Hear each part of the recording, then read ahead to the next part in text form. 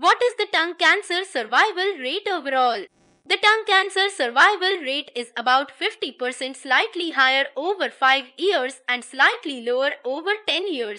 As with many types of cancer, tongue cancer survival rates are highly dependent on the stage at which the cancer was diagnosed.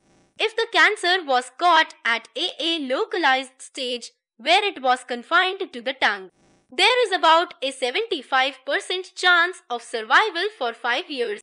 The 5-year tongue cancer survival rate for cancer that was at the regional stage, which means it spread to nearby lymph node, before diagnosis is a little more than 50%.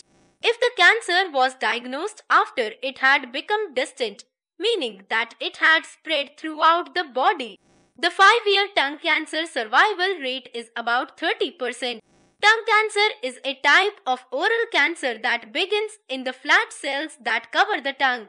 Cancer that begins in the front two-thirds of the tongue is considered a type of oral cavity cancer.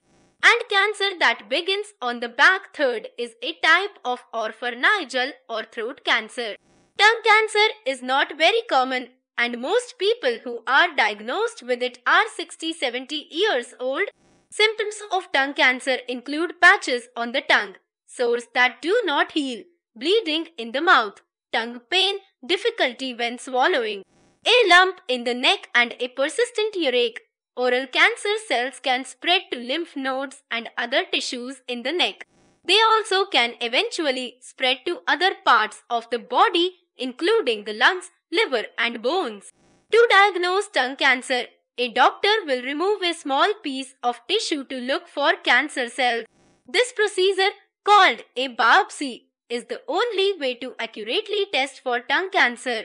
To see if the cancer has spread, a doctor might perform a series of tests, including X-rays, computed tomography, CT scans, magnetic resonance imaging, MRI exams, endoscopies, and positron emission tomography, PET scans.